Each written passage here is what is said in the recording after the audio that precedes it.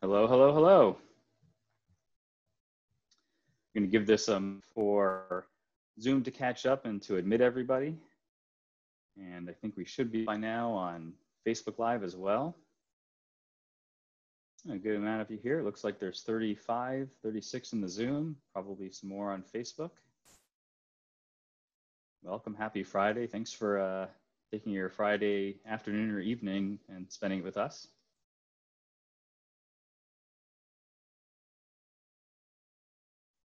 All right, 401. Looks like most people are here. Let's get started. So welcome. This is I guess last programmed event or highly programmed event of our Spirit of Aviation Week or Oshkosh Week of programming. Welcome to Oshkosh, by the way. I'm not sure why none of you are here with me. It's kind of lonely at our booth, empty as you can see. So this is EAA really neat thing this week where they've put together a whole bunch of virtual events of their own. They're running 3 live streams all day, every day. If you haven't seen those, check them out at EAA Together. We did one of their forums on Tuesday where we're about Dynon certified, and we've done a whole week of live events. This is what we call our virtual booth SkyView HDX demonstration. And what this is sort of as if you'd come up to one of us staffing the Dynon booth and said, "Hey, I'm interested in SkyView. Show me everything about it." And so this is a little bit demonstration, a little bit advertisement, and a little bit teaching tutorial. And at the rest of the week, we also I guess this is the last one this week. Tomorrow, same time, 4 o'clock, we have a happy hour, which is going to be casual. A bunch of us from Dynon will be. We hope to see some of you. We'll have our drinks in hand, and we'll just talk aviation, avionics, and kind of in a more casual way. So the way this works is that in Zoom you're muted and you can't unmute yourself, and that's just so that keep down. But what we will do is stop every now and again, and of course at the end of the sessions. And there are a few ways for you to ask a question. One is to hand in Zoom. To do that, you click the participant on a computer, and then there's to raise your hand, it's under the participants button and thing at the bottom of the screen. And if you type a question instead, whether you're on Zoom chat, if you don't have a mic, or if you just prefer to type, you can under the chat button on Zoom. Also, if you're on Facebook Live, there is a comment stream underneath the video, and you can ask questions there. And when you ask a question in Zoom, if you raise your hand, we will ask you to unmute yourself. You'll get a prompt on your screen or device, and you can talk using voice.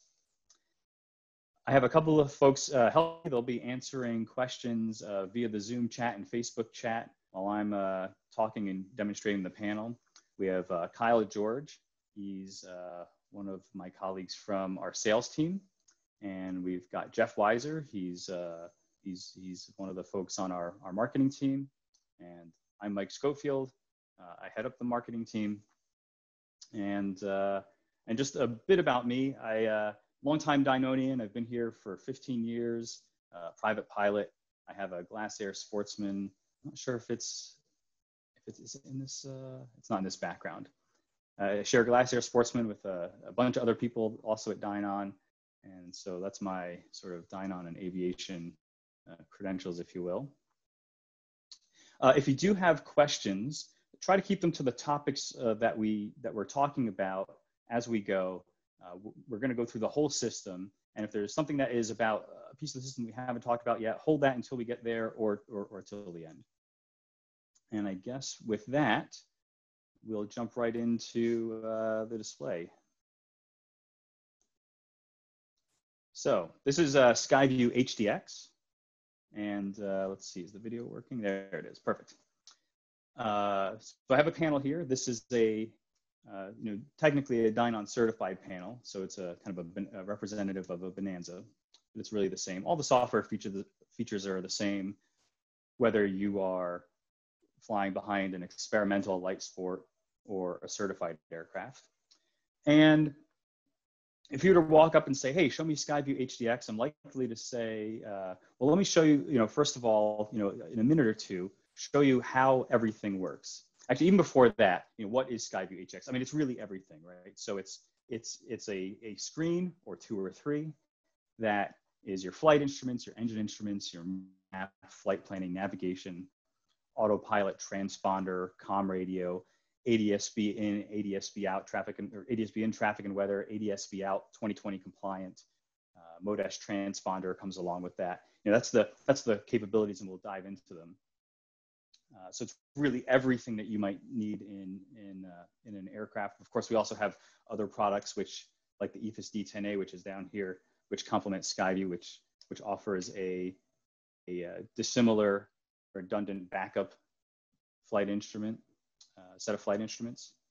So if you walked up and said, hey, show me SkyView, that it does, let me just show you how to use it in just a couple of minutes. So SkyView HDX is a touchscreen, and so we can do things that should be obvious that now that we all have mapping on our phones and iPads. If we touch things are gonna happen. If we touch the autopilot area, things are gonna pop up, and we get a menu with say autopilot controls here, or similarly transponder. So if you touch the screen, you're going to get something that you probably expect.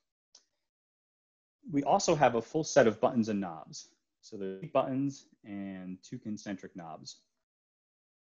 Kind of coming from right to left, the rightmost button is going to bring up messages and alerts. So here it's telling us to check our altimeter setting. It's saying that our compass isn't calibrated. This is your alert area. This button may flash message caution, which is yellow, or warning, which is red, depending on what's going on with the system and the systems in your aircraft. Everything that changes the display is under the display button. So if you press the display button, you'll get a menu. This will let us do things like bring up the engine monitor as a half screen display, or the map as a half screen display, or we can make the primary flight instruments full screen, or off what we call here the map info column, which are some numerical widgets that go with the map. We can turn that on and off, so I can make the primary flight display even bigger. And then we can go a little deeper, and we can do things like turn off the engine bottom band. So if I just wanted a full with synthetic, all of that information is under the display button, or all those options are under the display button. So I'll just pull everything back onto our, oops, not that, and map. So this is sort of the all-in-one display where we have everything. And we can through more button pushing, we can swap what things are. We could even swap what's on this screen in front of me versus what's over on the co-pilot side. All of that's super customizable. So everything about changing the way things look is under the display button. Everything about all of the options and preferences on using the equipment and the different features is under the menu. So we pull up the menu button, and you'll see left to right, autopilot, transponder, timers, comms. Curiously, that also is the same order as if we look at what we call the top bar up at the top of the screen. We've got autopilot, transponder, timers or clock, and then comm radio.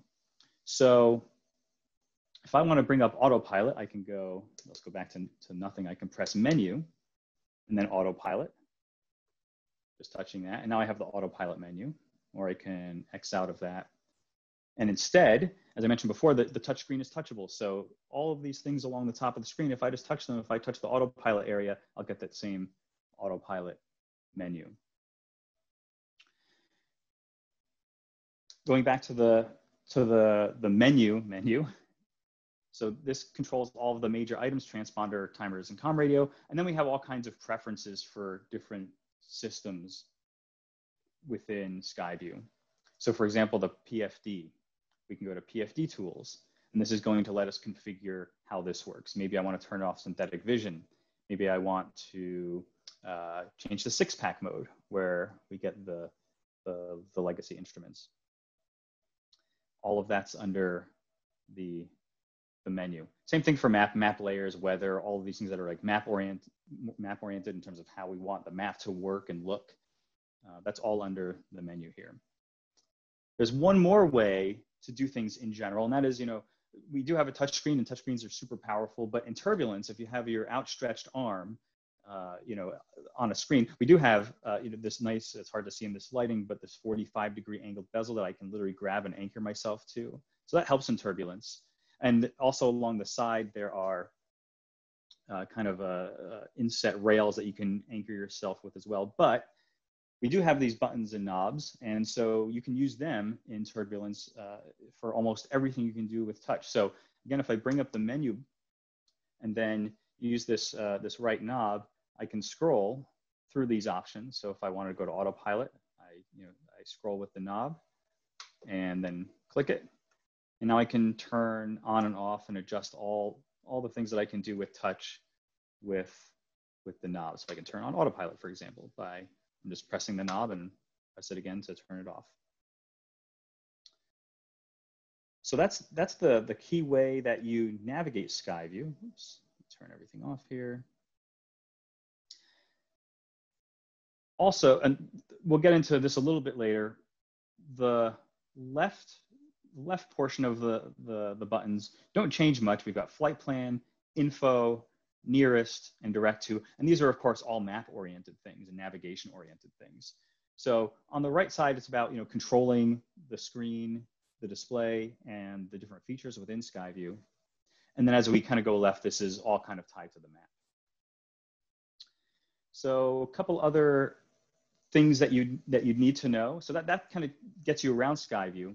There are a bunch of things that you're going to adjust often, right? Whether you're flying autopilot or just reminding yourself while you're flying. And that is your different bugs. So you've got your heading bugs, your altitude bugs. And so the knob that's closest to the primary flight display is going to control all of those values, including, in addition, the altimeter setting. So there's a couple of ways to adjust them. One is you'll see that this says heading. And if I turn the knob, it's going to adjust our heading. You can see that little cyan bug, it just moved with my scroll. If I click this instead, now I get a menu of all the different things that I could adjust, like altimeter setting or course or altitude, vertical speed, indicated airspeed. So I'll just bring up another one. So let's say indicated airspeed, and then we'll just rotate that. And you can see that cyan bug is moving, and also above the airspeed tape. You can see that as well. So you can use that knob to, click that knob to change the function. And similarly, if you have a map up, the knob closest to that is going to rotate in and out. It's going to zoom in and out. And if you're not in front of the airplane, clicking that will move you back to the airplane. The other thing you can do, again, so we talked about like there's hard controls, which I just showed you for the knob. We can also change the knob function using touch. So if I want to, for example, change the altimeter setting, well, we just touch that on the screen. And you can see that just lit up. It says Barrow now. And now we're adjusting the altimeter. If I want to adjust heading, just tap that. You can see it just went to heading. And now we're adjusting heading. So that's basically all of SkyView HDX's controls. With that, few-minute tutorial, you basically now know how to get to everything in SkyView. We'll get into what all of those things are, but just knowing those few things, how to get into the various menus, how to use the knobs and buttons, and how touch generally works, you've got enough knowledge to get started. And so now what we're going to do is just go through each feature area and talk about them a bit.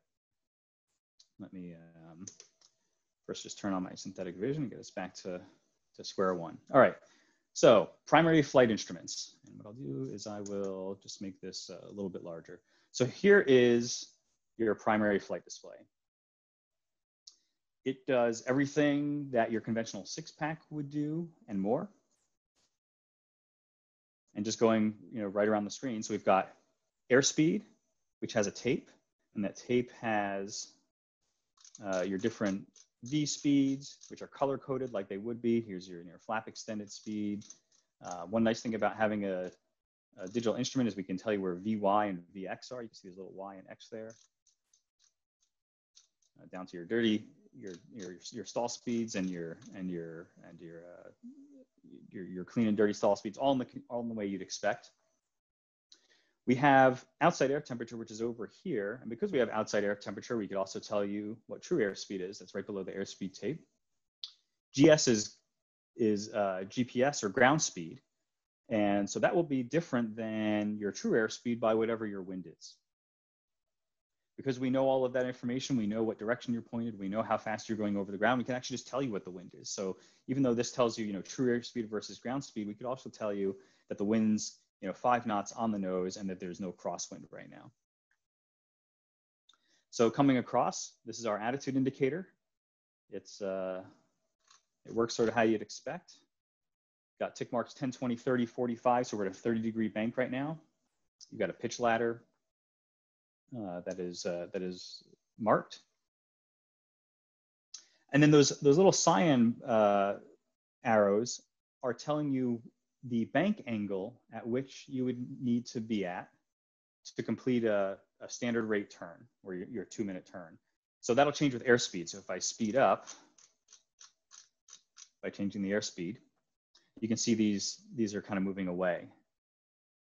So put the little yellow arrow on the cyan arrow, and you'll be making a standard rate turn as they'd want you to do for IFR. There's a few different ways you can display the aircraft zero pitch line. That's configurable. I won't do that here. And then so in addition to your attitude, we have the other instruments that are useful. You got your slip skid ball, which is up top here, and then we have turn rate. So turn rate is right above the compass, and as I turn, you're going to see it just kind of pop. You're going to see this magenta bar. And you may not be able to see, but there are 2 tick marks, and a second tick mark is a standard rate turn. So there's kind of 2 ways to know that you're doing a standard rate turn. One is using the cyan markers, and another is using the magenta bars. So it's attitude, turn rate, slip skid ball. It's kind of all of your quote unquote gyro instruments. We also have an HSI or a DG. It's kind of all in one. What's nice about this is because we have digital sensors, and we know we are measuring the Earth's magnetic field, but we also are sensing movement of the aircraft with all of the rate sensors and accelerometers inside of our ADAHRs. And that means that this is magnetic heading, but it's also stabilized. So you can think of it as a gyro stabilized compass. You never need to adjust it. You never need to grab, like with a traditional DG, you need to adjust it every now and again. You don't need to do that with modern EFIS instrumentation. And not only is it a DG, but we can put overlay information on it. It's an HSI as well. We'll talk about that in a bit. Moving along to the right, we have our altimeter tape. We've got altitude. That's the Colesman window, or the altimeter setting. Again, because we have outside air temperature, we can tell you what your density altitude is, so useful for your performance calculations, although most home builds don't really have a problem with that, but there it is. I guess I've mentioned already, but above each of the tapes, there is the bug. So if I adjust the bug, you'll see that's the bugged value. And again, altimeter setting, if I were to adjust that, it changes there, and then the altitude will scroll. Vertical speed is off on the right here. So here now we're affecting a 700 foot per minute climb. So that little flag moves up and down the scale. And then kind of coming back down here, we already talked about the DG and the HSI a bit. There's the current heading. This is our heading bug. So if I were to move the bug and say I want 170, so now I've changed the heading to 170. In this kind of demo mode, it's always going to chase the bug, so you can see the heading is moving to capture that bug. On the right here, we have our HSI information area. If I tap that, it's saying it's looking at SkyView. There's nothing programmed into SkyView. I'll just very quickly just direct to anywhere, somewhere, anywhere. Now it says we're going to an airport 30 miles away, and we're on course, and we're a little bit off of now we're flying towards that airport. If I had, so this is using right now SkyView's internal flight plan. If I were to tap it again, if I have a third-party navigator, perhaps an Avionics 440 or a Garmin GPS 175, we can connect in with that, and then we can show its guidance. Similarly, if you have a compatible nav radio to show VORs, ILSs, localizers, we can show that as well. And with some devices, we can even tell you it'll decode using some devices can decode the Morse and then show you, you'll always see the frequency, but some of them will show you the identifier that it's decoded using the audio. Things like the SL30 and the GTR, I think the GTR 225 or the 255 will do that as well. So that's the primary flight display in a nutshell. I guess I'll talk just a little bit about the HSI. We touched on it. I guess we already talked about the HSI. So, you know, if I bring up, let's say here a VOR, and then I adjust the course, I can touch that, which activates the course in the knob. I can rotate that, and then we can, for example, you know, see what radial we're on this VOR. If I press and hold the course, it'll sync to center it. So right now, where it says we're on the, you know, the 222 radial, that's the course that we've centered. So that kind of wraps up. Oh, I'll show a couple other things. So under the primary flight display tools, there are a few things that we can turn on and off. There's a G meter, for example, if you're flying aerobatics. Some of you can do a wide view or a narrow view, which, you know, you can see more of your side versus your side view versus in front of you. You can also see that that affects the pitch ladder. So this is a max 5 degrees here, but it's a max 10 if you're zoomed out in wide view. You can turn on and off synthetic vision. And for those of you that haven't really flown behind glass, you might be saying, well, this EFIS display, I don't really know about that. So we have what we call the 6-pack mode, where all of your instruments look and behave in the way that you're used to. So what a lot of people will do is they'll start with 6-pack mode, and then you'll self-train, meaning that you just use this until you say, okay, let me go try out. It's just a couple button pushes away, go PFD and turn off 6-pack. And now you have your EFIS display. And then maybe you get a little more comfortable, and then you decide to pull in the synthetic vision. So now what you see out the window matches what you see on the screen. One more thing that's a part of the primary flight instrumentation suite is the angle of attack if you install the AOA pitot. This is showing kind of like a moderate cruise where it's kind of full and you're seeing a lot of green. As AOA increases, this bar erases so that you go from green, then only yellow's left. But frankly, I don't use the on-screen version that much because there is an audible output. SkyView has a really robust alerting system that will talk to you. And in the case of AOA, it beeps. And it has a progressive style beep. And one of these presentations, I'm going to remember to get a recording of it. But it starts out beep, beep, beep, beep, beep. And as you continue from your pre-flare into your deeper flare, it's kind of like a Geiger counter at speed, as if you're getting closer to the radioactive material. It speeds up faster and faster, beep, beep, beep, beep, beep, until right before the stall, you just get a solid tone. So it's kind of becomes a fun game to land with no residual AOA available and no energy left in the wing, right as your wheels are touching. It's your primary flight display. Are there any questions about the PFD that have bubbled up that we want to answer? Otherwise, I'll move on to the engine monitoring. Hey, Mike, it might be a good idea to give something away at this time. Oh yeah, you know what? Give me just a second. I totally forgot about that, so I need to get my. And while he's doing that, if anyone has questions or wants to raise their hand under the participants tab, we can answer those while he's getting that pulled up. Oh, I see one already. Hang on, Craig. Okay, can you hear me? Got you 5x5. Okay, so I see on the where you dial up the course window and find out what your bearing is when the CDI, but I don't see a bearing needle. Does it display a bearing needle? Yes. It does, yes. So you can have whatever your primary HSI source, then you can have 2 additional bearing pointers. And so that would be the double arrow and the single arrow? Correct. Green and the blue, or the cyan and the green? Yeah. So in current software, they're both blue.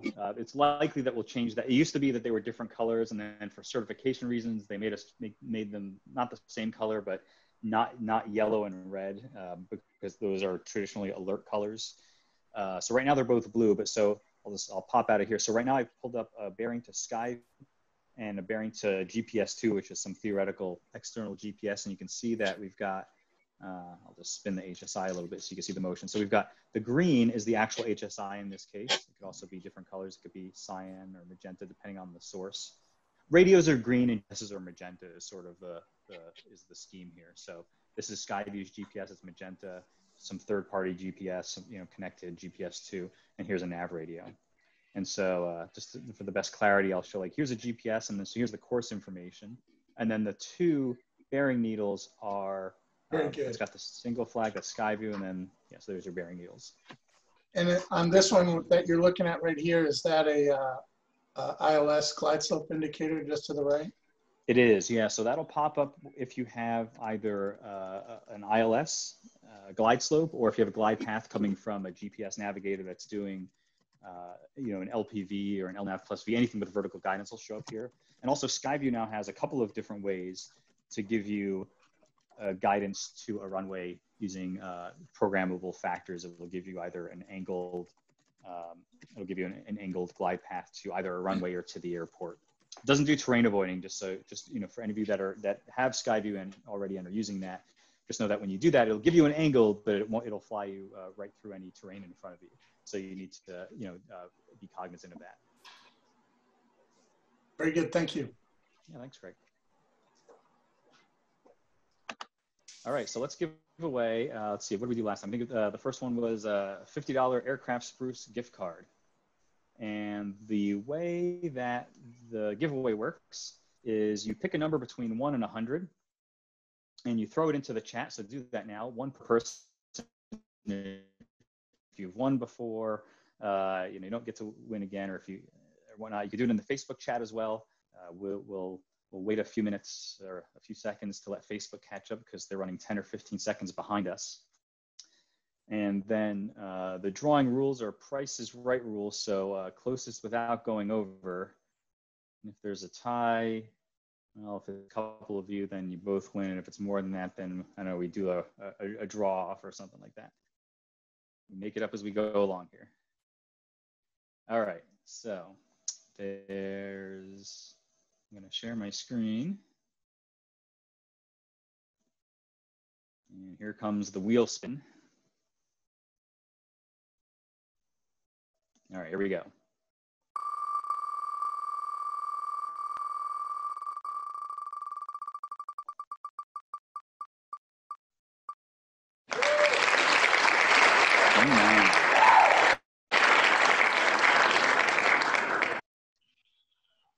Mike, we got a winner on Facebook. All right. So let's see if we have any winners in.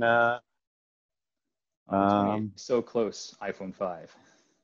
No winners in Zoom chat. I got 2 28s, but no 29s. All right. We got our 29 on Facebook. I'll get his information. Okay, sounds good. And so I guess from here, we'll just jump back in and spotlight the panel again, and we'll move on to engine monitoring. So engine monitoring on SkyView HDX is usually along the bottom band here. There are actually 3 different ways, 3 different pages that you can configure, and they're all completely configurable, so we can move things around kind of like an Etch-a-Sketch in setup mode. I'll just super briefly just demonstrate that before I talk about the engine monitor. So setup mode kind of is super easy to navigate. I'm just going to do it quicker and not even explain it, but if I were to just grab, let's say, oil temperature, it's a little, I'm sort of etch-a-sketching it around. I can change the style, make it a bar or an arc, make it bigger or smaller. So a lot of configurability here. And there's the bottom band, which is what you see here, which is one display, the way that you'll use it the most. So bring up using that display button, we call the 50% gauge, which augments with that, whatever you want. We have it set up with fuel computer and separate EGTs and CHTs and some aircraft stuff like flaps and trim. We can also do full screen engine monitoring. If you have a second screen and you want it to be just an engine monitor, or wanted to install SkyView as an engine monitor, you can do that as well. It's actually quite affordable. And so you can set up the 100% page to show engine monitoring. And let's see, so I'll go back to the regular view. So what do we have? We have everything essentially. We've got manifold pressure, tach, RPM, fuel flow, also fuel quantity. So we've got 2 here, but you can measure more tanks if you'd like. When you have fuel flow, that enables the whole fuel computer. So we showed all of these, and I'll get back to that in a second. Fuel pressure, oil temperature, all of your CHTs and EGTs. We can monitor 4, 6, even 9. We can use a second engine monitoring module to monitor a ton of CHTs and EGTs. Battery volts, amps, some aircraft information like trim. We could do 3 axes of trim, so elevator, aileron, and rudder if you have it. Flaps, this is showing 0 to 20, but you can calibrate that to your aircraft. It'll show whatever your aircraft can do, including retroflex flaps if you have them. And then some other interesting things, since we're a computer, we can tell you, this is something that we do uniquely, we can tell you whether this is for Continentals and Lycomings that are not exotic, let's put it that way. So nothing with crazy pistons or turbocharged, but lean of peak, rich of peak, or at peak, we can tell you even without being in a lean mode. So we just know all the time. We're using the tables from the chart plus some software magic. Percent power. I don't know if I have it on here, but we can also tell you the number of horsepower you're running. You got tach and Hobbs time. Part of the fuel computer. Let me pull up the larger display here. So the fuel computer can tell you how many gallons remaining. So in this demo mode right now, it's not configured so well. We have 106 gallons remaining. We've used 9 gallons of flight. Because we know GPS, we can tell you how many miles per gallon you're getting and how many gallons you'll have at your waypoint. A whole bunch of other timers there. And the way the fuel computer works is, there's a sensor, a fuel flow sensor, which intercepts all of the fuel that's ending up in your engine. You tell the system your starting state. So you say, hey, I filled up. So there's a button for full, and it says, oh, add 136 gallons because we're in negative territory, and then that adds, gets us to our full, whatever you set. You can also set a preset, which might be near full. If you have tabs, or it's in my Sportsman, full fuel, normally fly it with 30 and leave the tip tanks empty unless you're going cross country. And then SkyView does one better than that. Since we have the in-tank sensors, your resistive or capacitive sensors, when you fill up between legs of your flight, you fire SkyView back and say, oh, wait, hold on. I think you need to adjust your fuel computer fuel quantity. And then it'll offer to match what it senses in the tank, or you can use full or preset buttons.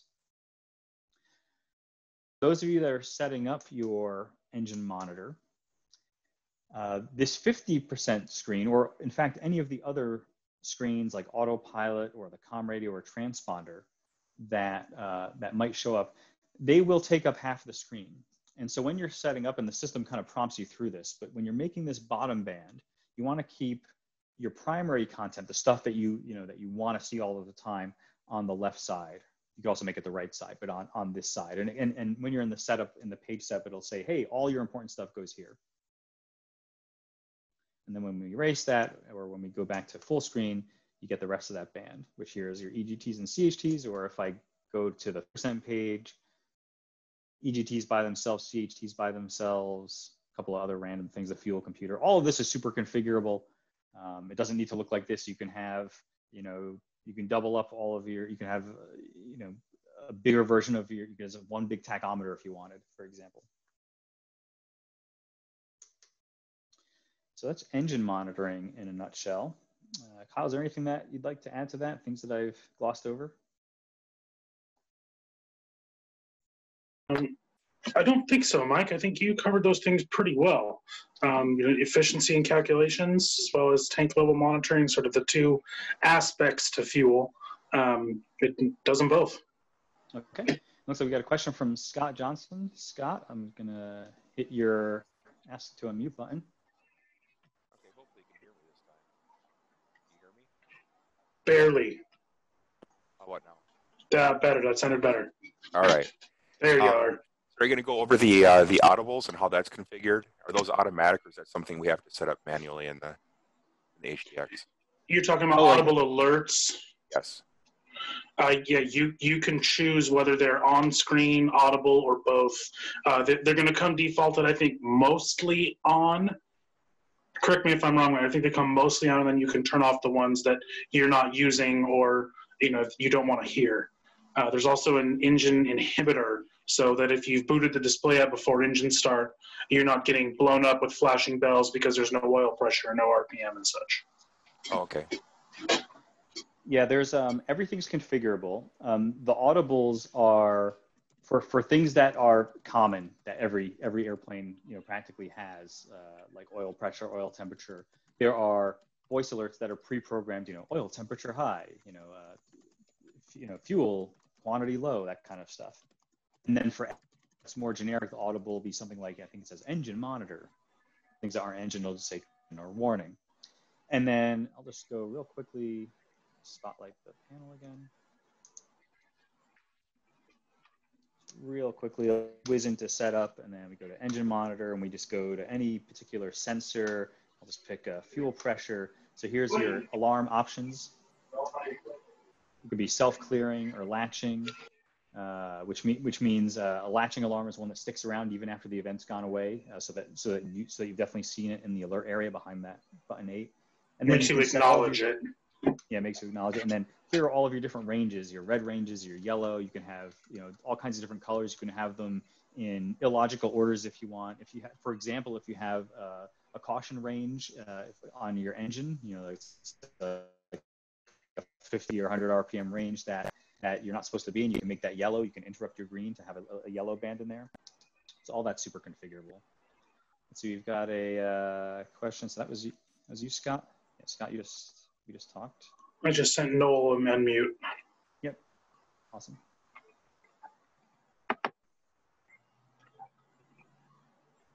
Yeah, I just had a couple questions on the engine monitoring. Is there a way to display gear positions? Is there a lean assist function? And I'm assuming it records, is the sample rate programmable? Yes, gear position can be done, whether it's just a single to trigger the speed-based alerts, or whether you've got a nose, left, right, and an in-transit light. Then let's see, your other question was lean assist. Yes, it does have lean assist, which will give you what's called, I think, your GAMI spread, the difference in fuel flow from when the first to the last cylinder peaked. And then it'll tell you whether you're rich of that, lean of that, both by flow and by temperature when you're in the leaning mode. Remind me what your third question was? It was I'm assuming all of the data is recorded and it the is. sample rate. You can configure sample rates. I think the fastest is 16 recordings per second. The slowest is once every 5 seconds or 10 seconds or something like that. So it'll tell you how much time you will get of recording based on the sample rate. Awesome, thanks. And one really neat thing, I'll demonstrate the lean assist. Let's see, spotlighting the video. Okay. So under everything controlling things is under menu. So menu, engine tools, lean.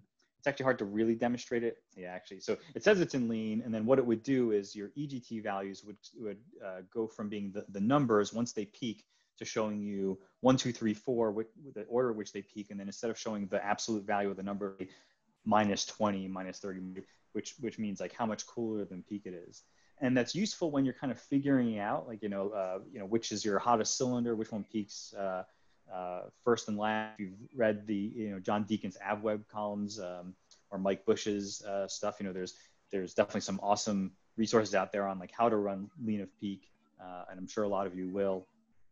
But whatever church of peak, if you're a Richard Peak or lean of peak guy, once once you've done that sort of that initial kind of research, like how does my engine run and which cylinders are hottest and coolest, you're not going to use that lean mode.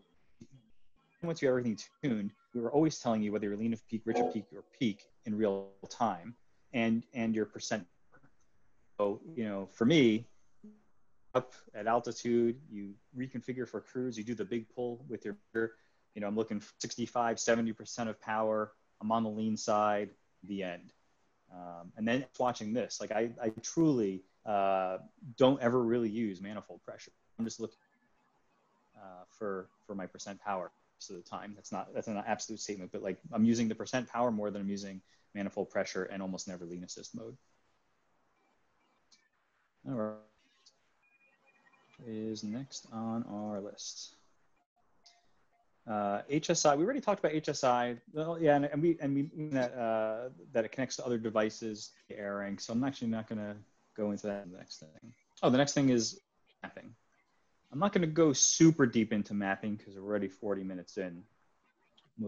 Even after this week is over, we've been doing this once every, you know, week to 2 weeks, depending on schedule. We're going to keep coming back for a while, and we want to connect with you. So at the end, if you have a thought for what topic you want to see, you know, in depth in a live event like this, please suggest them. So keep those in mind. So I'm going to reconfigure our display to show a full screen map. Is that enough? Nope. Actually, let me get rid of the engine. So here's a full screen map. And let me just reset just to get us near. And of course that resets this as well. All right. So here's a map. We have everything you'd expect on a map. So one, of course, pinch to zoom, zoom in, zoom out, works exactly how I'd expect it would. We can whip across the country super quick. And everything is, and a whole bunch of obstacles right now. The obstacles on the display are dynamic. They will show up when they are a factor. Even though we're nowhere near Newark Airport right now, the obstacles, if we were near, would be a factor. And you can see they're erasing from the screen as we're climbing. Terrain, you can see there's terrain, the yellow apron here that's kind of gradually receding, also going away as we climb. If we want information about something, we just touch it. So Newark Airport, here's basic information. The airport isn't the only thing that is, you know, that I touch. There's also some airspaces in this case. So if I touch this little arrow, we're going to get some Bravo. So this is the ring right around Newark. So it's surface to 7,000. If I go, there's a whole bunch of airspaces here. So I'm just going to pick a more complicated place, kind of near Essex. So if here's Caldwell's Class D, but there's other airspace because we've got, you know, different shelves. If I just hit the arrow, you can see like, oh, there's a Class B that's 1,800 to 7,000. Anything to worry about as well. It's all that's in that spot that I just touched. If I want to bring up information about that place or a place, so Newark Airport, here's where we talked about some of those buttons earlier. So the info button will bring up information about, in this case, Newark Airport. Basic information is under the airport. We've got the comm frequencies, plates or airport diagrams. So we've got, for example, the Seattle Avionics airport diagram, got the official FAA airport diagram for those that the FAA has cataloged. If we have ADS-B in, we have the weather for that. You'll get the METARs, you'll get the TAFs, they're all decoded. You can show them encoded as well if you just want to make your life hard, but if there's a nearest winds aloft, which isn't because I'm far away, isn't here. Runway information and remarks. This is all of the information out of the green airport facilities directory that I don't know if any of us buy anymore.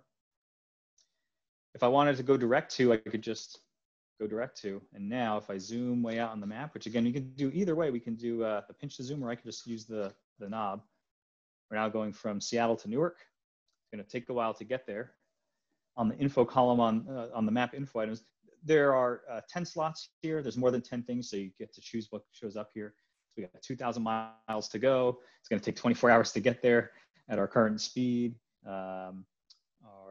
Our distance to waypoint, what that waypoint is, all kinds of other information.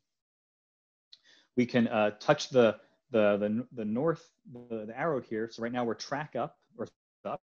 We can also be track up. So if I want to, so again, track up, north up right now, or we can change to track up. So if I actually want to get to Newark, you see I grabbing bug, which is what you would do under autopilot, or just if you just want to note where you want to go. And now we're heading to Newark in a day of flying.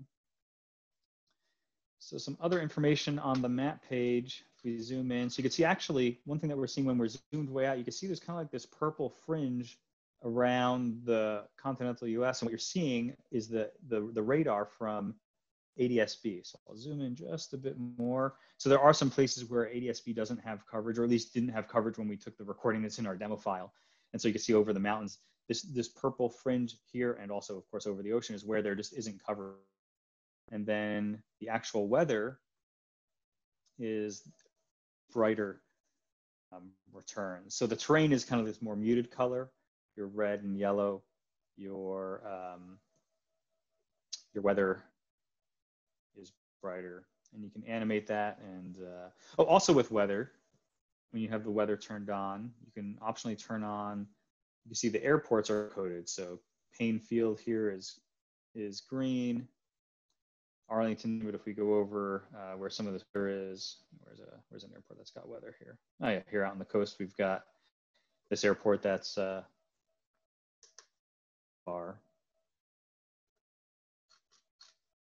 IFR coded red.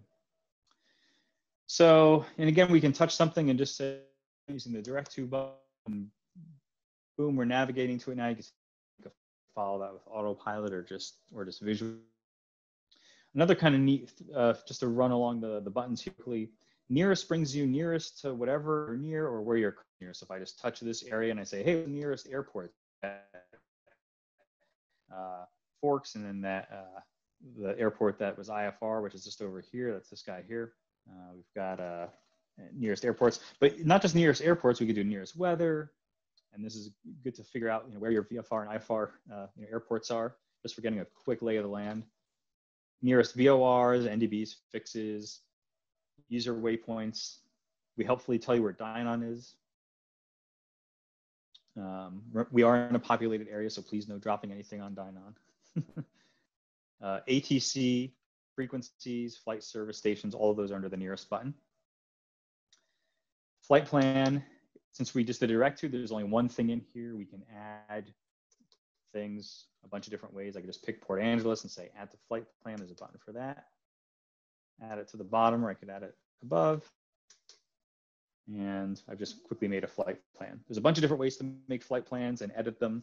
If you have a third-party device, like an Avionics or a Garmin IFR Navigator, there'll be another tab showing its flight plan. You can have it display on the map as well. Frankly, for the 80% of your missions that are going to be VFR, you're going to find SkyView's mapping to be a whole lot easier to use.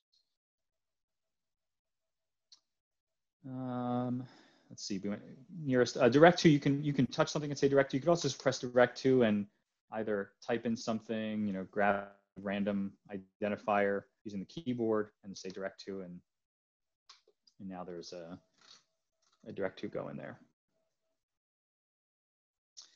There are a bunch of different options under the menu, under the map controls for map layers. We can turn off the topography if you don't really care about terrain. You can turn off the terrain alerting if you really just care about airspace, for example. So like now we have a much cleaner view. We can even turn off weather, get rid of everything. And so now we have, just airports and airspace, a lot cleaner. So we could see or Payne Field's airspace. So it just cleans it up a lot. Similarly, we have, this costs $99 a year from our partners at Seattle Avionics. You get all of your sectionals. So the paper charts, if you will. Similarly, we have IFR low and high. So IFR low, IFR high. I already showed you the plates. They're all georeferenced as well. So turn all that off, go back to where we were. If I go to, let's just say, a near airport diagram, or actually it's not going to be close enough, an approach. Here's an approach plate, and it's georeferenced. You can see that the airport, or we're flying off of the approach plate off to the right side here. That's the airplane flying over it. And all of those charts, sectionals, IFR, low, high, airport diagrams, and what's really neat, they have all of the company's now gone away, but the flight guide diagrams, those little black books of the binder diagrams, which is I think 5,000-ish airports. Most of the airports in the U.S., those are all georeferenced and all in here as well. And that's $99 a year. Even without that, all of the digital data, so just the map at large, if you will, all this airspace, all the airports, all of that is freely downloadable from our website. We update it every 28 days. We make it available about a week before as well, the upcoming cycle, so that you can throw it on a USB stick. And just a tip, especially if you're doing the charts, and I recommend getting the charts because they're super useful. Buy 2 USB memory sticks. You can get like small chiclet-sized sticks that are that a bunch of companies make for $10, $15 on Amazon. Buy 2 for each display. You leave 1 in the display or connected to either, if you have a lot of people will do the USB ports that are panel mounted, or if you just have a harness tucked up behind your panel, leave 1 connected to it because it needs to be connected for not the digital data, not the map data, but those charts, the paper charts, they actually take up a lot of space. So they stay on the USB memory stick. We read them off whenever you call them up. And then what you do is you have 1 at home, which you're loading the next cycle, and then you just do a swap, right? So memory sticks per display, 1 to have in the display, 1 to have at home to load up your upcoming data is what I do anyway. That kind of covers the mapping. Any questions on map before we move on to next things? Mike, there was a question about outside US charts. Might comment on that. Yeah, so there are charts available from Pocket FMS, and that's also where, if you live outside the US, where you would get digital data as well. And they have charts for definitely Germany, and it varies by country, what countries' charts are available for. Digital data is available. Pocket FMS is, I think, 149 euros. That converts to dollars differently depending on how, and they run sales as the Seattle Avionics. So there are different ways to get that data. Also, digital data is available from Jeppesen worldwide. The Pocket FMS data tends to have, if you're outside of the US, tends to have more of the smaller airports, like grass fields and private fields that people have put in to the database, versus the Jeppesen, which is a little bit more commercially oriented. That's not usually true, but that's what customers have come to find. Also, the Pocket FMS is more affordable in terms of the data. The one, if there are any Canadians, we unfortunately don't currently have Canadian charts available in terms of like the VFR charts and IFR charts, but that's something that we would like to resolve. But there is digital data, meaning like the mapping data, available for Canada, either through Pocket FMS or Jeppesen. Good question.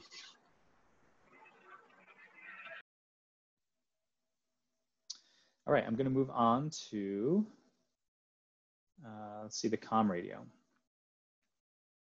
So the comm radio is, let me just, oh, it's spotlit, thanks. So the comm radio, so the comm radio is this top bar here, or let's adjust the,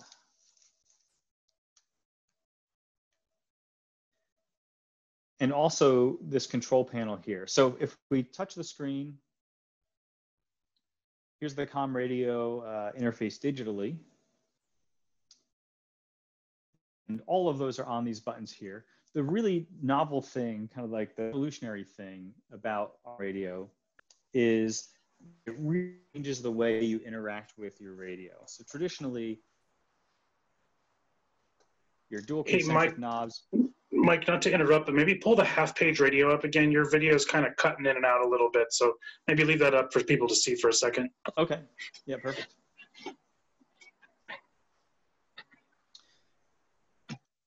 Yeah, so everything that's on the control panel itself is also on you know, the page via the buttons. Obviously, this has a knob, and then here you would type the frequencies. That's the difference is that versus that. So conventionally with a radio, you know, you're given a frequency, or you look it up, and you use your big knob and your little knob, which again, the lighting isn't showing so well here, but there's kind of a dual concentric knob. And then you press the flip-flop. But with SkyView, and so now I've taken my standby and I've moved it to my active. But with SkyView, you'll almost never do that. What you're going to do instead is press the airport button. And now you can see it says nearest airport on the screen. It's got a list of them. And then we just kind of we just scroll through, you know, what airport we're interested in. So let's just say it's, you know, Arlington, for example. Say that's the nearest airport. That's an airport near Seattle. And now that I've got the airport loaded in, I've got these 4 buttons. And one is ATIS, and they'll bring up ATIS, or in this case, AWAS, because it's not a controlled airport. And then I just click the button and I flip the AWAS in. And then as I'm getting, you know, closer, I'm going to go talk to, you know, CTAF or multicom in this case. And there's my frequency, and then I flip-flop. If there were a ground frequency and I press ground, it would pull up the ground. There is no ground in this case, so it just says no ground. And any other ATC frequency, air traffic control related frequency, departure and approach in particular, those are which are kind of assigned, or at least there are ones that are associated with airports. Those are in here as well. And so you can fly, you know, so I can fly, if I'd flown to Oshkosh this week, I would basically, as I'm flying along, just be like, oh, what's the nearest airport? Load it up. What's the tower? I just want to listen and see what's going on around me. And we're good to go. And there's really no other comm radio like that, you know, so you literally never tune frequencies manually again. There are other ways to pull up frequencies. You know, we can just pull up the airport and then go to comm frequency and touch the frequency and then shoot it over to the radio. So I just sent a frequency over. I can also go to the airport and send the whole airport over to the comm radio. So I'm sending the airport to the comm right now, which just loaded that whole airport in. And now those buttons work here, as I was showing before. Or, as Kyle mentioned, the page, same thing here. I could just say, okay, what's the ground frequency for Payne? Just load it up. What's the tower frequency? We just load it up. Departure approach. If you have multiple towers, so Payne has different towers for left and right runway, as we just keep touching that button, whether it's here or on the physical knob. It does that. And then here you have a swap button, which is the same as clicking the knob there. We've also got dual watch, which lets you listen to your standby frequency. So your primary still takes precedence. So it's almost like having 2 comm radios. You're only able to transmit on the primary. And if there's anything coming over the primary, it's going to win. But if, let's say you've got a quiet frequency, but you want to listen to the weather ahead of time, you can do that. And you can listen to your ATIS or AWAS, but still hear the traffic that's coming, that's around you. And you could also, you can open up and monitor by pressing and holding, or just by pressing the volume knob. It says RX squelch, which means you'll just hear static or a weak distant ATIS or whatever you're trying to hear. That's the comm radio in a nutshell. Any questions on comm radio?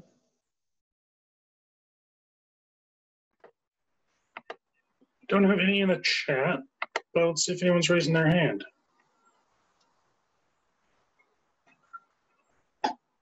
Doesn't look like it at this time. Okay. Well, somebody had a great question. I'm just looking at this, a couple of the chat questions. When you land, does it switch to the airport map for taxiing? Going back to the map for a second. Yes, that's a good question. It doesn't do it automatically, but if you press and hold the map knob when you're on the ground, it'll show you the airport diagram for it. If you've already called up a plate, so let's grab real quickly a plate or a chart, so an approach plate. Pressing and holding that will bring you back and forth between those 2 things. I'm on the airport, so it's grabbing the airport diagram. But if you were just flying along, not right on top of the airport, which is what we are, it would go back and forth between the map and the last recalled chart.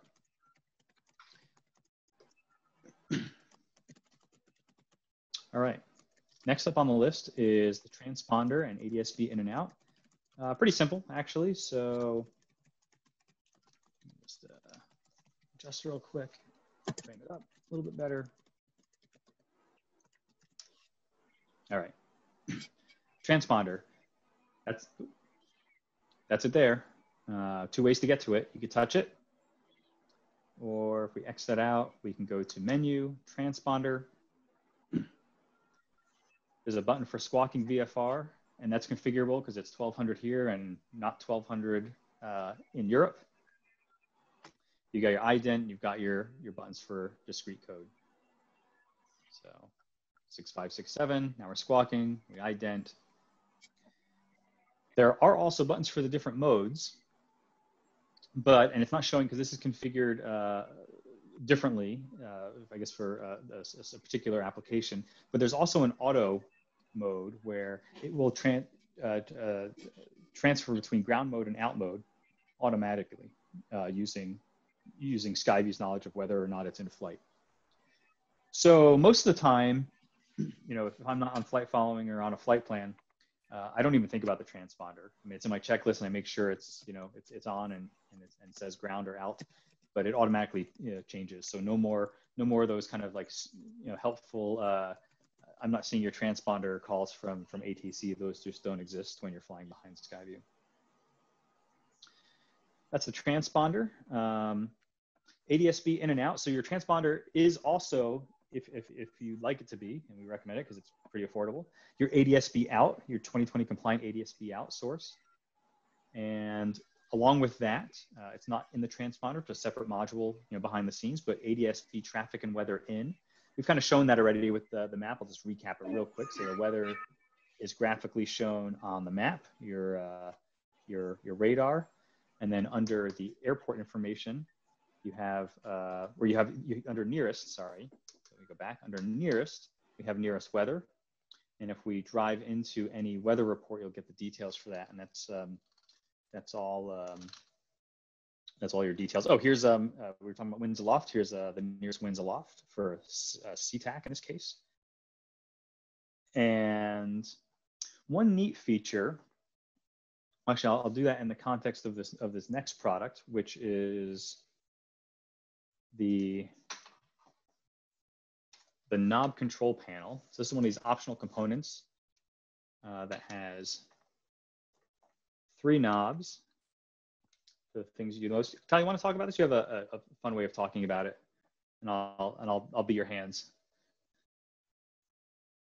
Oh, Kyle's gone. So I guess that's a no. All right.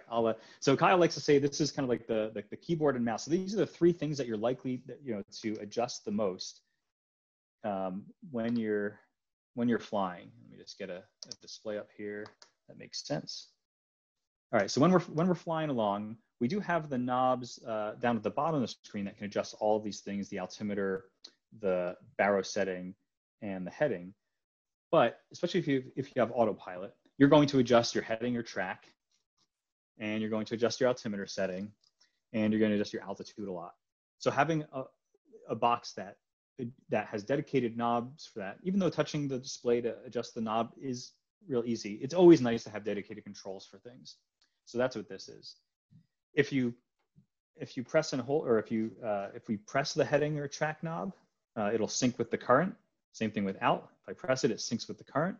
You can see that cyan bug just dropped in, and the bug just changed.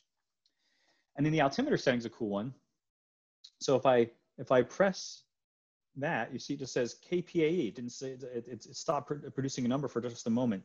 And that'll do one of 2 things. If you're in flight and you have ADS-B weather, it's going to use the ADS-B weather report, right? That's going to be your most current weather setting. So as you're flying along, so similar with the comm radio, where you're just saying like, what's the nearest airport, and go grab the CTAF or the tower just to listen. Every now and again, you can just say, hey, set the altimeter setting, and it'll just grab the nearest weather station. If you're on the ground, and in most places on the ground, you're not going to have ADS-B weather, it will sync to the airport elevation because it knows you're on an airport. We have all the information about that airport. So it'll adjust the altimeter setting to match the current elevation. And that'll get you close enough. and it'll generally match your ASOS within a hundredth or two. So that's the SV knob panel. Pretty affordable if it's $250. It's completely optional, and that's that. Next, I'll talk about autopilot. We actually have the autopilot control panel here. I'm not going to go too deep into the autopilot today, other than to kind of give you an overview of all the things it can do.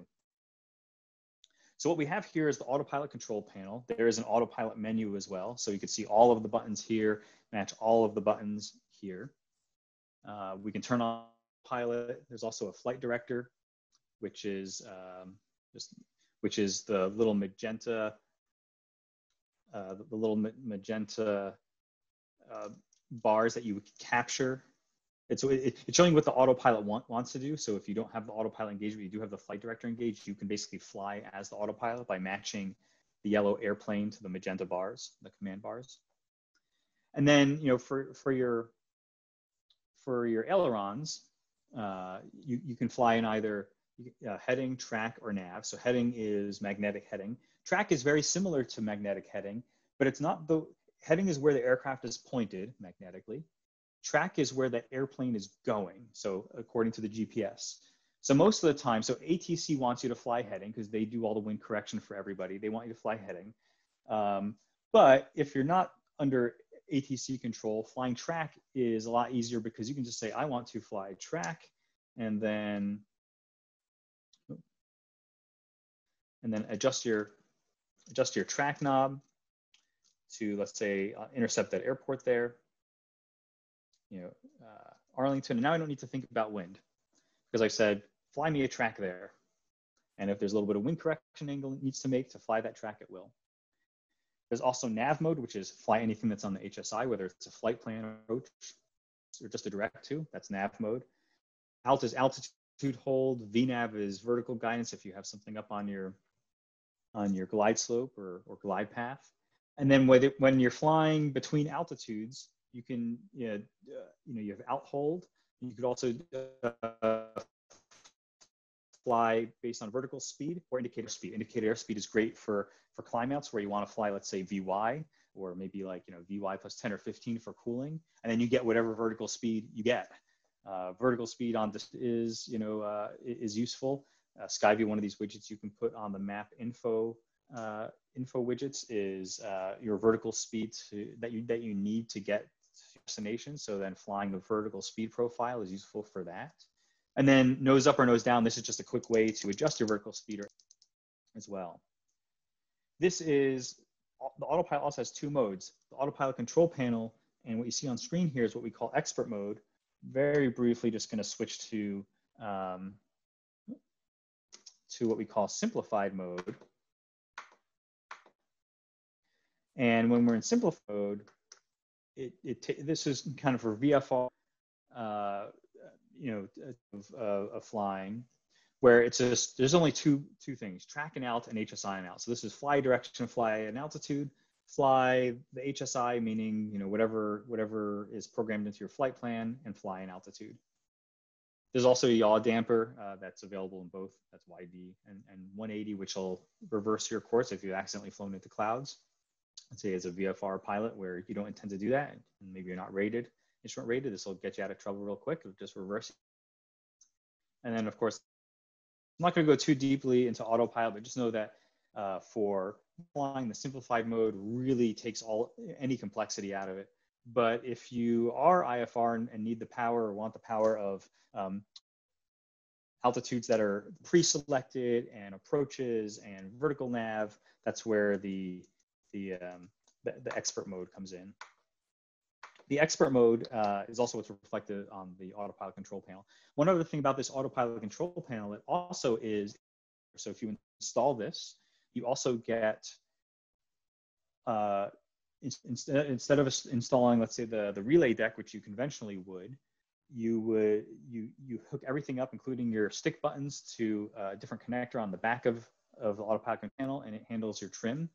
And then because it's also connected to SkyView, when you're flying under autopilot, it'll do auto trim. So the servos the autopilot servos can sense the trim forces just like you can in your hand. So the servos know and SkyView knows that you're out of trim. And when you have this guy and it is able to be your trim controller, it'll just blip the trim a little bit at a time to correct for out of trim conditions. Let's say you go from from cruise to a cruise climb or a descent, it'll gradually adjust the trim. You could also help it along because it does it very slowly so that you don't have things like trim runaways.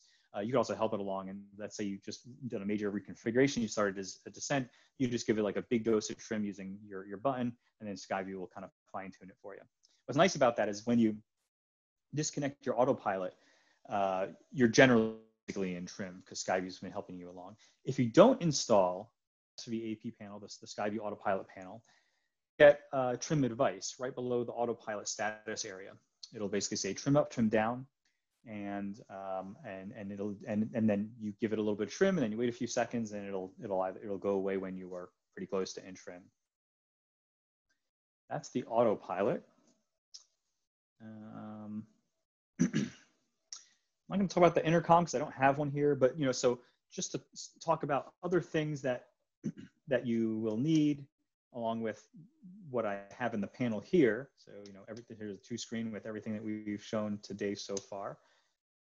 You're going to need some kind of intercom or audio panel. We like the PS Engineering audio panels. They're super awesome. And then if you're going to fly IFR, you're going to need an IFR navigator. This is an IFD 440. We are admittedly biased towards Avionics. It has a great user interface, which is one reason that we like them a lot. If you were going to go with a Garmin GNS, GTN, GPS 175, etc., they all work similarly.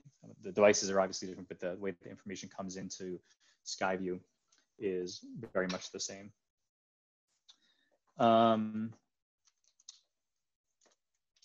Let's see, as I get reconfig questions on things we've covered there.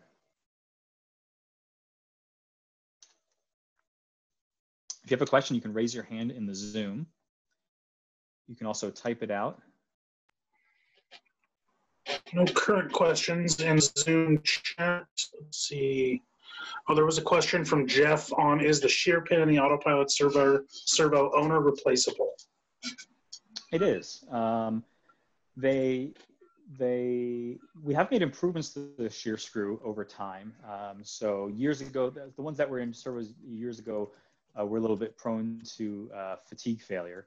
And so we have an updated version of that. In most airplanes, it's not a problem, but we were seeing some of them shear in situations where they shouldn't have. So we made a rolling change to that. And there are a few different places on the servo. There's kind of like a disc where the screw goes through. But basically, if you get in touch with our tech support, they'll send you a form, you fill it out, we send you the screw along with instructions. I think we send the little tiny tube of Loctite as well. And you can replace that yourself, yeah. You do need a torque wrench to reassemble the servo that can do inch-pounds, if I recall. And there's a cotter pin as well. Is it a damper button? Ken's asking. So there's an on-screen yaw damper button. There isn't one on the autopilot control panel, but there is one under the autopilot menu. So boom, there's yaw damper. And then you can also connect a button, a stick button or a panel button to control that discreetly. By default, when you bring up the autopilot, when you turn it on, the yaw damper goes on with it, and it goes off with it. But you can also turn on the yaw damper by itself if you just wanted to hand fly, but have SkyView take care of the rudder.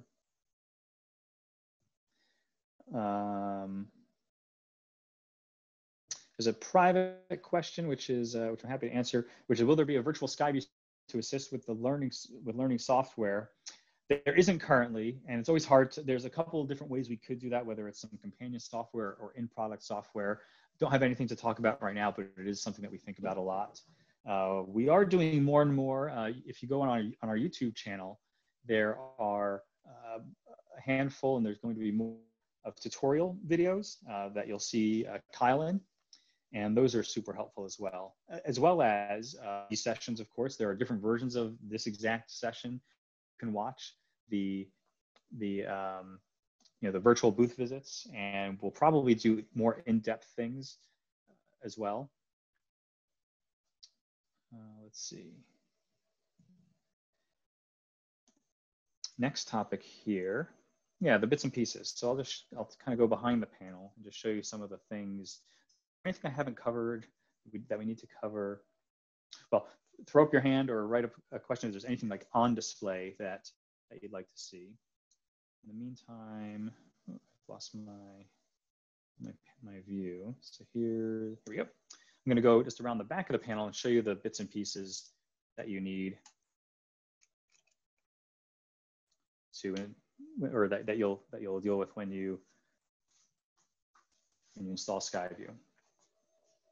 So here is behind the scenes.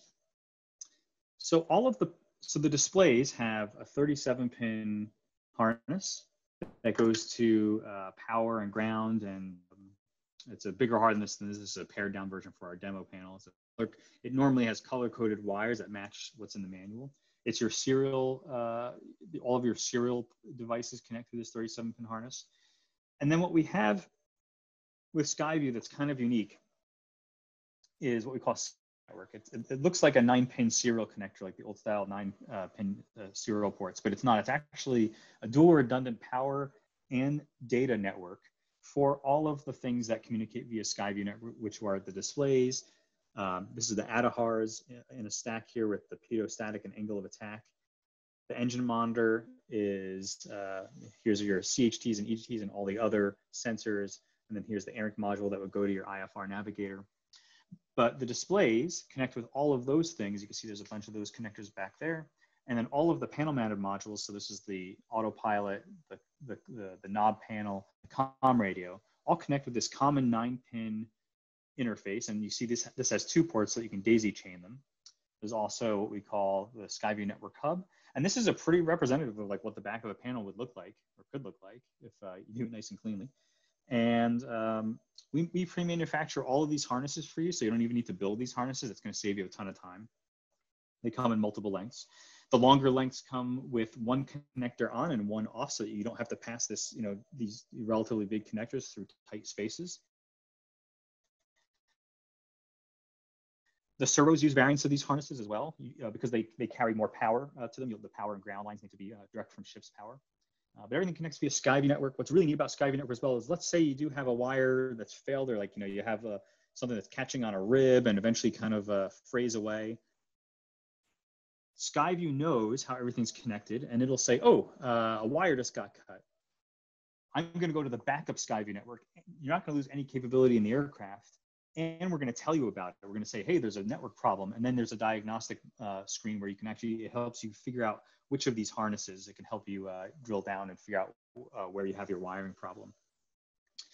SkyView has an optional backup battery. It's mounted to this tray. By the way, this tray is something we came out originally for our certified customers. We're actually working on a revision of it now, but it allows you to stack all of these things that you would often put, including the ADS-B module, that you normally put in the back of the panel here somewhere. This is a nice way to have it near the display where your connections don't need to go very far.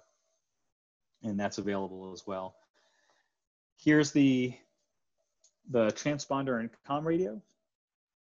They're not connected. They're just here for show. They both have a tray that you mount, and then there's a clip that lets you service it relatively easily.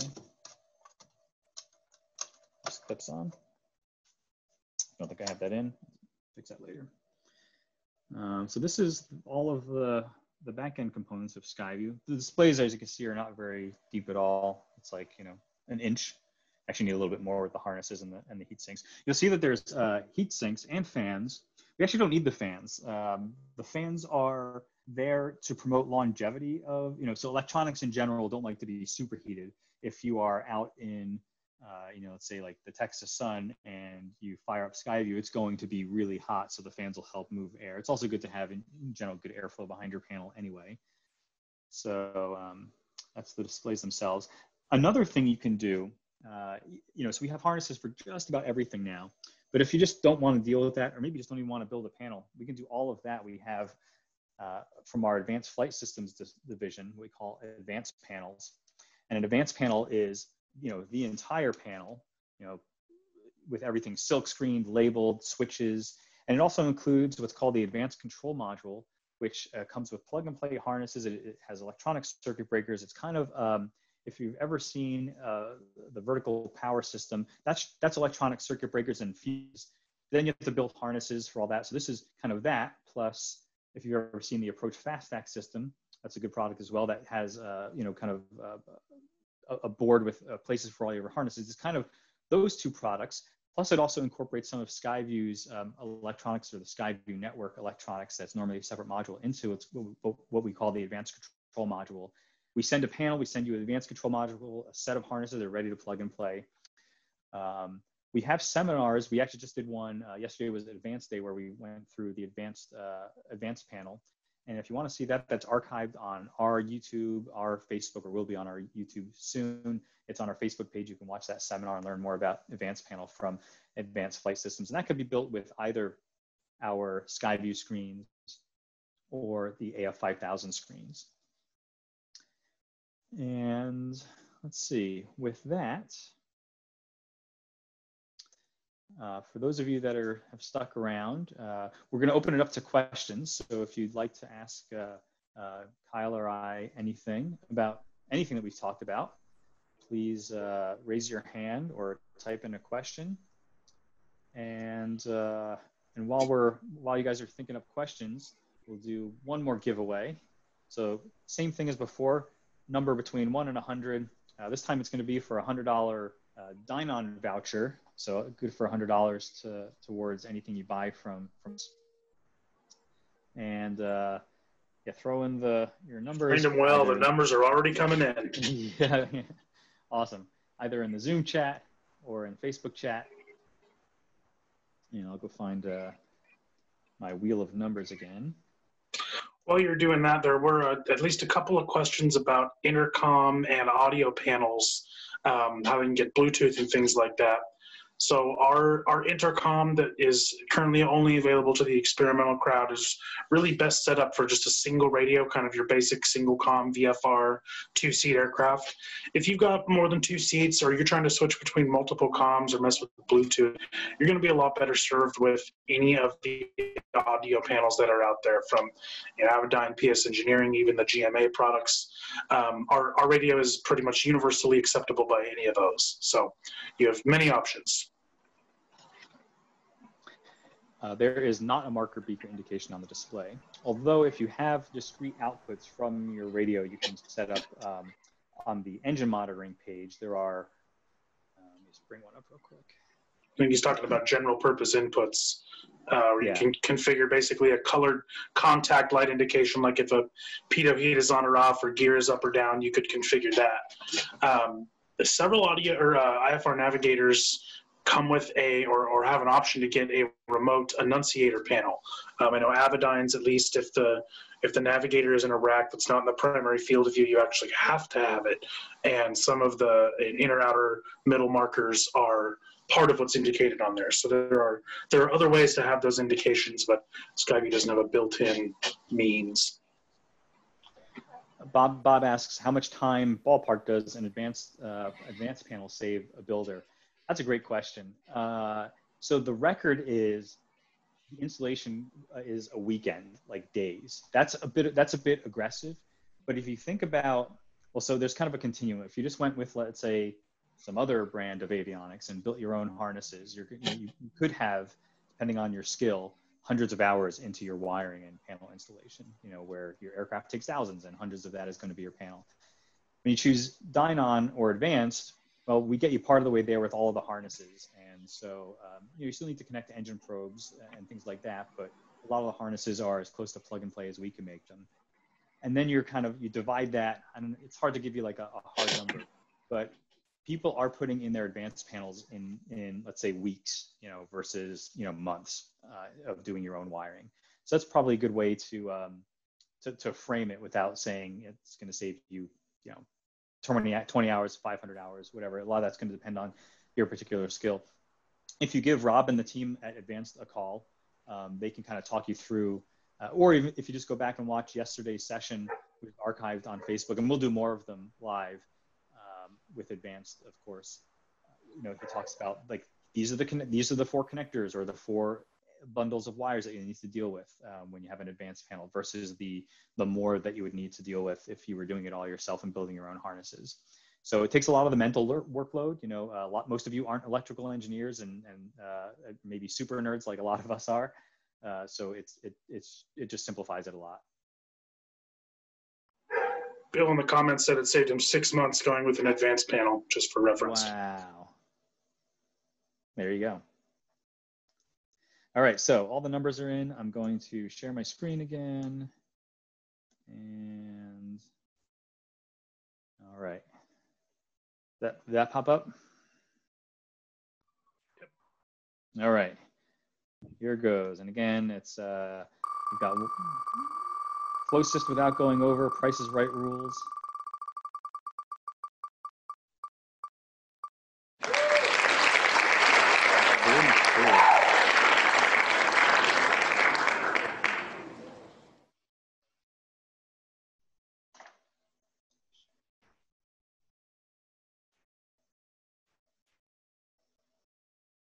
I see 49. Oh, so without going over. I see a 38, Mike. 38's the closest I see. Okay. And you've got the Facebook numbers up too? Yep. Okay. So 38. Is that in Zoom? Yes, it is. It's Ron. Right, that's Ron. Okay, Ron, Jeff's going to shoot you a message. So keep an eye out for that. In the chat. And with that, if you guys have any more questions, what I'm going to do is there's not a ton of you in here, and I'm just going to turn on you can unmute yourself at will if you like, so you don't have to wait for us to give you permission anymore. And if you just want to ask a question or say hi as we wrap up, we're happy to stick around for a few more minutes and answer any questions about SkyView, Dynon. How's the weather?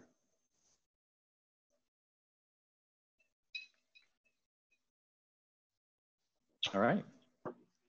Ron, I just sent you a message privately. If you can look down there in your chat and see it, and send me your information, we'll get that right out to you. There's a question on Zoom. There's a question on Zoom. What's the lead time to have a system, an advanced panel built for you? They quote 12 weeks, the shortest, and they're pretty flexible. The shortest they've done is, I think, 4. Some of it depends on the back and forth. You know, they really do work with you to customize your layout. Like the more custom, the more you want to change, the longer that'll extend it. But 12 weeks is the quoted time, with variability on either side of that, depending on your situation.